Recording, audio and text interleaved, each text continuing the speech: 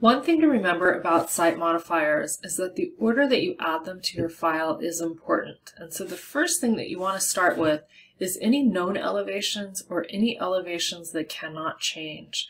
And so for our example that we're looking at right now, we know both the elevation of the sidewalk as well as the elevation to that pathway that goes to the entrance. So we're going to start by drawing those first.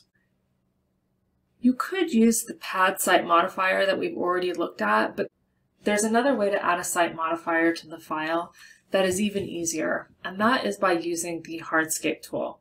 So I'm going to come over here and select the Hardscape tool, and then let me come over here and look at the preferences and make sure everything is set up correctly.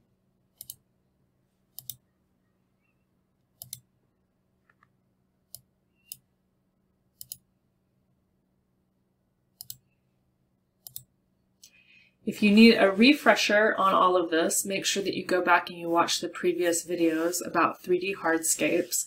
The one thing that I will note is that when you are working with site modifiers, you're going to want to have a negative thickness when it comes to your hardscape. And we'll look at that a little bit closer later on.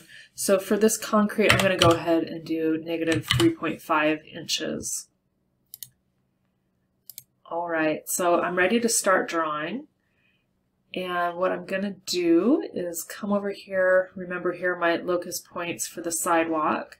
So I'm just going to come over here and use the smart points to line that up.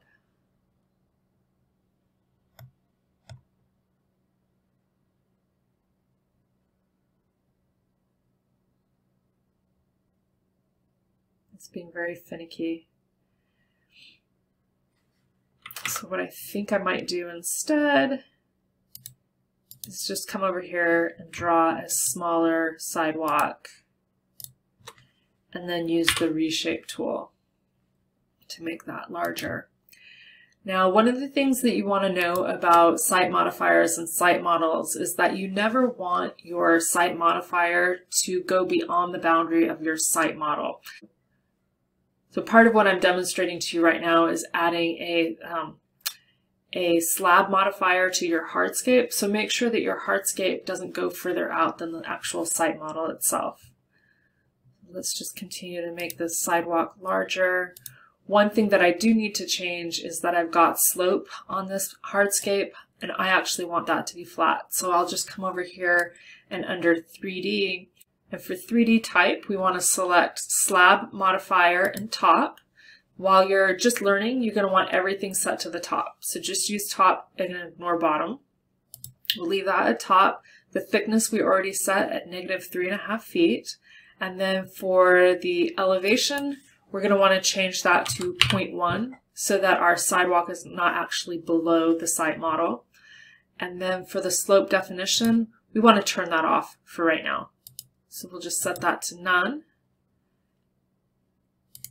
There we go. Took it a minute. All right, so let's pop this up in 3D and take a look at our sidewalk.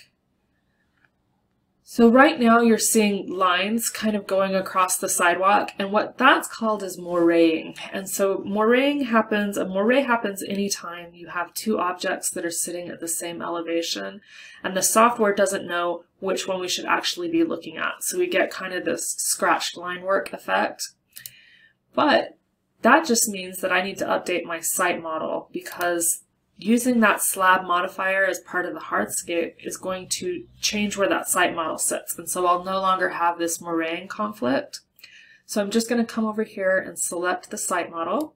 And then in the object info palette, I'll come over and I will click update. And you can see that by updating that, it got rid of the moray. So I haven't really made much change to my site model. The elevation's still, if not exactly, pretty close to what it was before, but I now have a sidewalk that I can view and my elevation is correct. So now that my hardscape is in the drawing, I'm going to come over here and I'm just going to add a pathway that goes up to the front of the house. Now I know that we're going to add stairs to this later on, so I'm going to just tell you and I'm looking for where the elevation changes right here. So these green lines, that's the existing topography of the site. So I basically want to go to that green line, and then I'm going to hit the tab key, and for this delta X field right here, I know that I want my pathway to be 6 feet wide, so I'm just going to enter that in, and then enter one more time to place the rectangle in the file. And then what I need to do is, I know that I'm going to have stairs that come up from the sidewalk to this pathway right here. So my tread is 15 inches, and I know that I'm going to want to take away 15 inches of walkway right here in my path in order to get my site modifiers to work.